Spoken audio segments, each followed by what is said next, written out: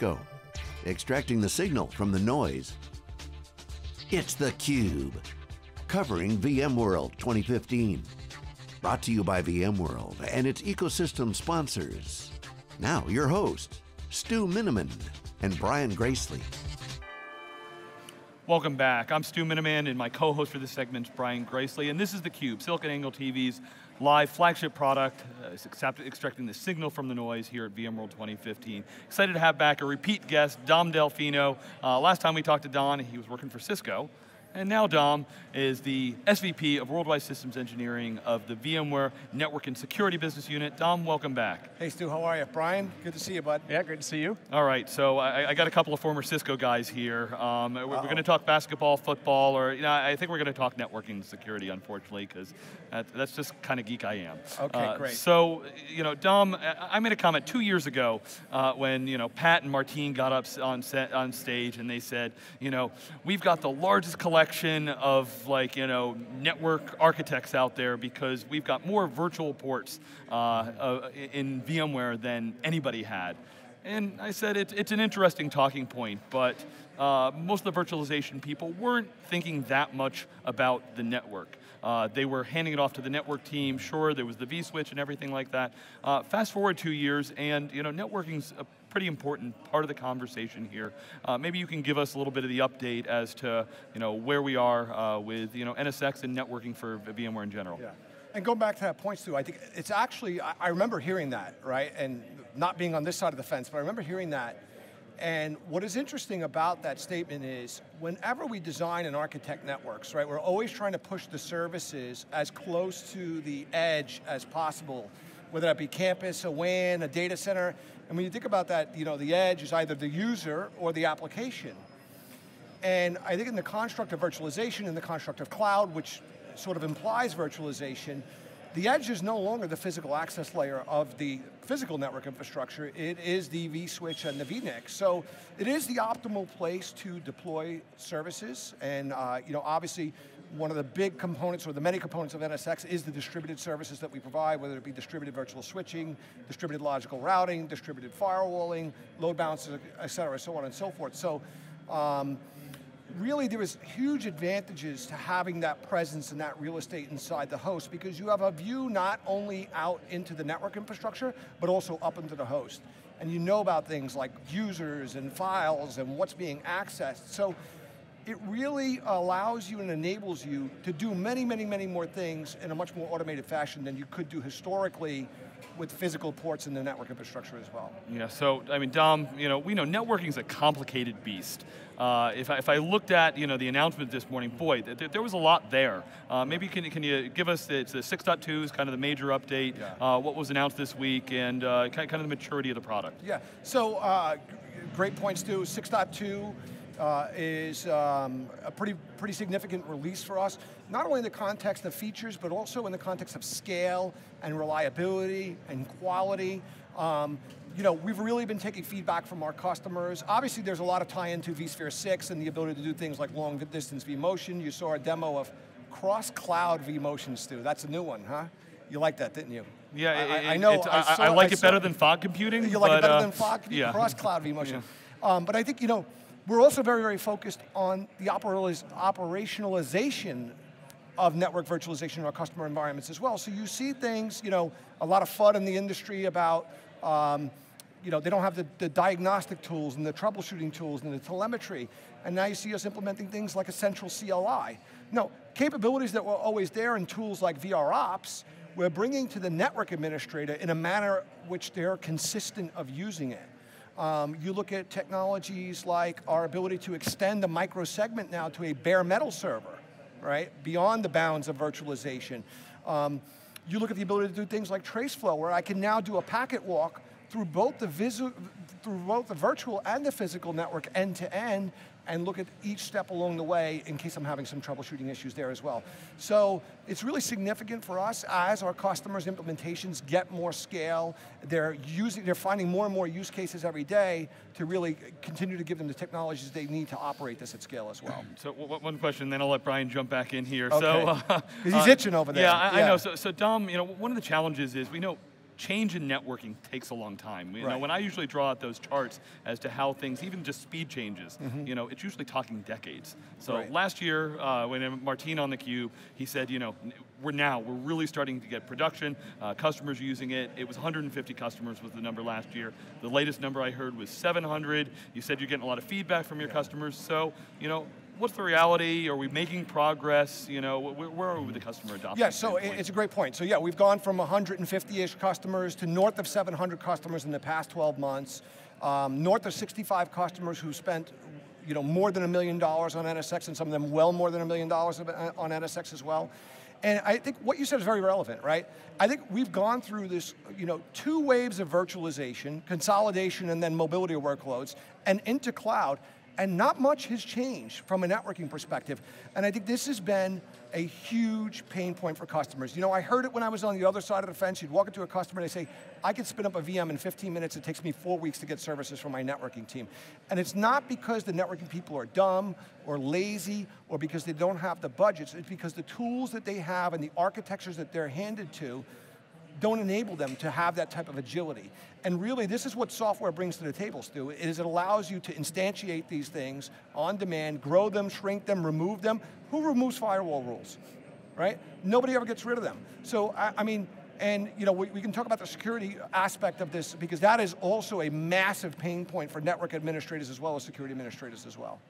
So, you know, you guys are selling a network solution, a security solution, it's tied to virtualization. When you have an NSX customer now, what is the team? Is it the network team? What is that team now? What have they evolved to become? Because there's still, there's all the routing stuff, there's all the security stuff, but there's also that physical stuff underneath. What does your customer call themselves when they're using NSX? Right. So it's a great question, you know, because 10 years ago we didn't have cloud teams, right? Now customers have cloud teams. And I think, you know, you'll see customers in different phases of organizational transformation that we all go through as technology evolves. And you know, sometimes you walk into a customer and there's a networking guy or gal and security and storage and compute or virtualization. Now I think you're really starting to see the shift to infrastructure architects, or sometimes they'll call themselves enterprise architects. From an applications developer's perspective, or from the application perspective itself, infrastructure is one thing. If any component of the infrastructure breaks, the whole infrastructure is broken and the application residing above it, and then the business depending on it as well. So I think people really now realize that it's fairly critical that they not only have deep domain expertise in one discipline, but they have a really good working knowledge of the adjacent disciplines within infrastructure as well. And I think that people also realize that having the knowledge to provision and configure something is not as valuable today as having the knowledge to automatically provision and configure something. So skill sets continue to evolve in this industry, right? And if they don't, you'll probably be out of a job pretty soon. And I think that, you know, core networking expertise is still critical. Having a stable, robust, reliable, physical network infrastructure is still very critical. And I think people realize that in order to take advantage of some of these capabilities, they've got to change and they've got to become a little bit more cross-functional than they have been historically as well. Yeah, Dom, can you walk us through, you know, I'm sure every customer is different. What's the typical customer look like though? Is this large enterprise? Do you have service providers? Yeah. Does it get down into the mid-market? Yeah. You know, what's that customer look like? Yeah, so I think, you know, we tend to sell NSX in very horizontal use cases. So it's not specific to a customer segment or vertical. We've got very large, massive service providers, some of them you know as well, very large financial accounts, all sorts of government agencies, whether it be intelligence or defense or civilian agencies, you know, retail customers, banking, healthcare, higher education, K through 12. So it applies in every vertical. And I think what you're seeing is, you know, 3 major use case areas for NSX. The first one being network automation, right? And that sometimes in the context of network automation, sometimes in the context of infrastructure as a service, private cloud, developer cloud, platform as a service. And you know, those things are obviously very, very important to those customers, and depending on what scope and scale they want to take it to, they can do that. The second major use case, which is about, at this point, an equivalent size and scale business to the first use case, is the security use case, right? And I think that customers are facing a massive challenge today. You know, the big breaches that have been exposed have actually brought a lot of attention to this, not only within IT, Stu, but this is now a boardroom discussion, business discussion, line of business discussion, because of the impact that some of these companies have had. But I think there's really two major problems that they're trying to address, and everybody has some form of a segmentation initiative underway. And really what they've recognized is that the propagation of large, flat layer 2 networks has significantly increased the size of the attack surface in their infrastructure. And the second thing being, this majority of firewalls still deployed today are port-based firewalls. And if I mask my malware in a port that you have open through the firewall from a host that I've compromised, I can simply walk through your firewalls from tier to tier of your network. And this is how they're doing that. So how to deal with that from a traditional networking and security tools perspective is extremely painful. And customers embark on segmentation initiatives, they try the traditional tool sets, and they can get some segmentation, they can get some isolation, but they hit the point very early where A, it's very capital intensive, and B, it's operationally infeasible. Yeah. So, you know, yesterday Pat was showing, or they were showing, you know, multi-cloud or cloud-to-cloud vMotion from vCloud Air back to a private cloud data center. The reality is the market for cloud is much bigger than vCloud Air. You know, Amazon's legitimate, Azure's legitimate, Google's legitimate. What's the NSX team doing? How do you guys think about helping customers extend secure networking out to those clouds as well?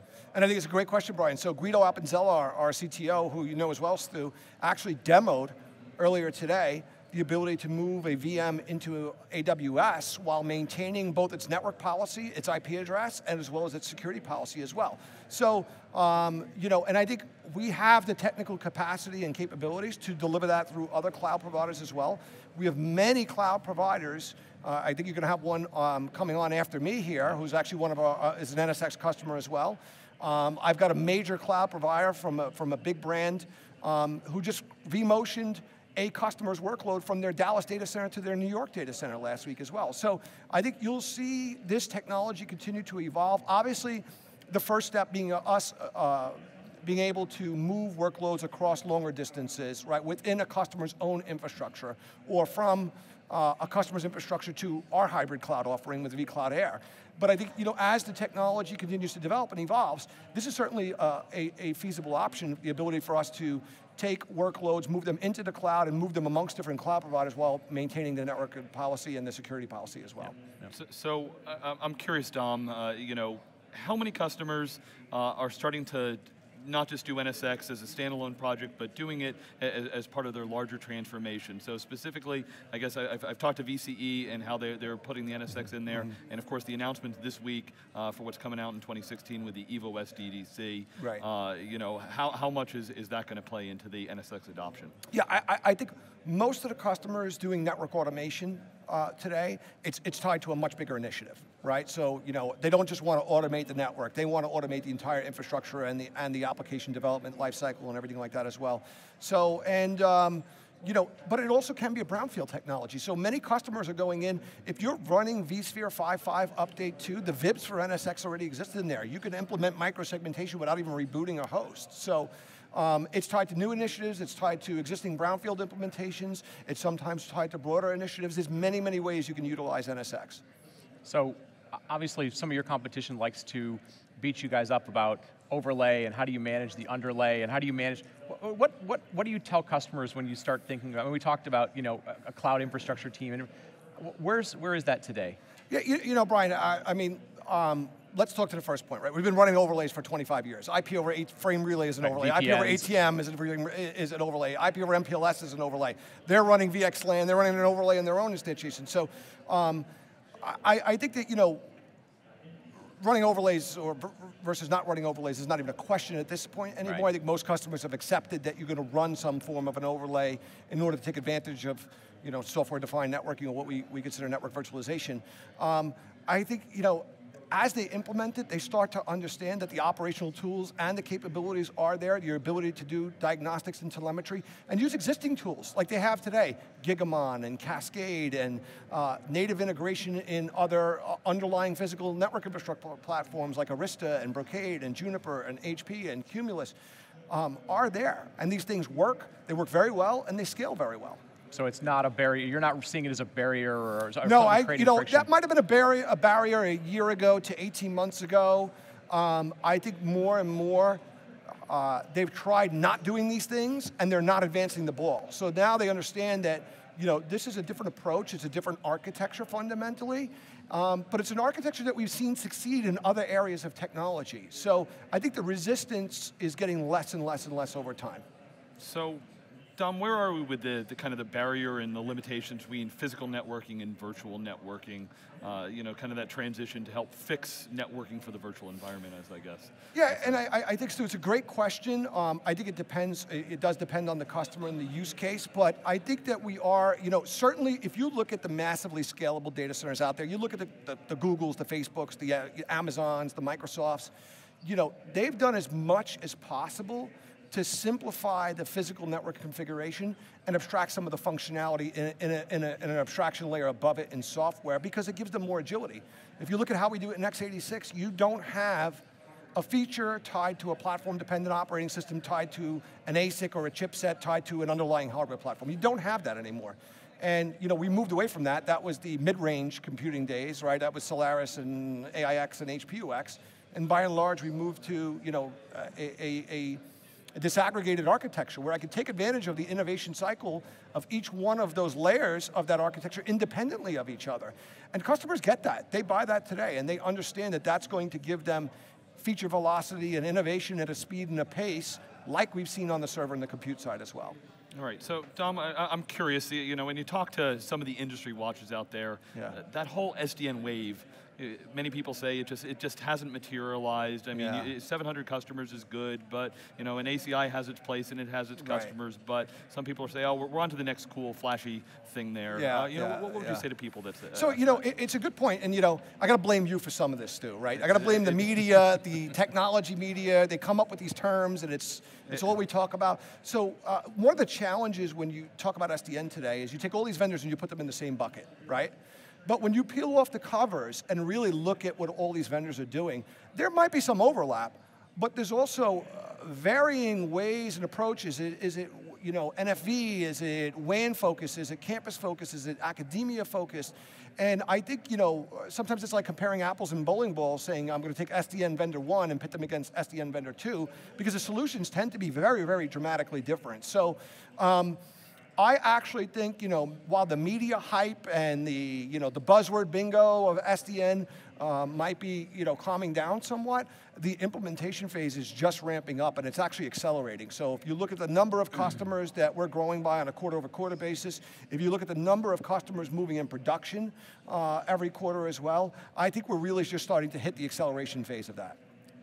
So last year there was a big announcement about VMware integrated OpenStack. Right. It's part of your business unit. The Nicira team brought a ton of contributions to OpenStack experience. Where are we with OpenStack? Sometimes we hear various things. We'll hear different things at the OpenStack Summit. You guys obviously have a very strong network play in OpenStack. What do you see from customers with OpenStack? It's a great question, because I think customers have actually learned something in the past 12 months about OpenStack. And my organization will walk in and they've sort of got a qualifying question for customers to sort of figure out if they really want to implement OpenStack for the right reasons. And you would go back and talk to customers and you say, why do you want OpenStack? Because it's free, right?